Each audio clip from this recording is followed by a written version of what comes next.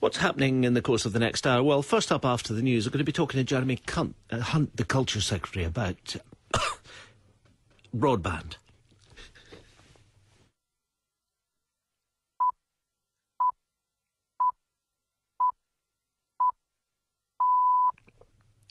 It's 8 o'clock on Monday, the 6th of December. American officials have condemned WikiLeaks after the website published a list of hundreds of facilities said to be vital for American security. Every community in Britain has been promised that it'll have access to the fastest broadband networks within 5 years.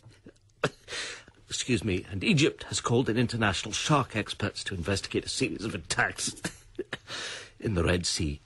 Pardon me, coughing fit. The news comes from Rory Morrison.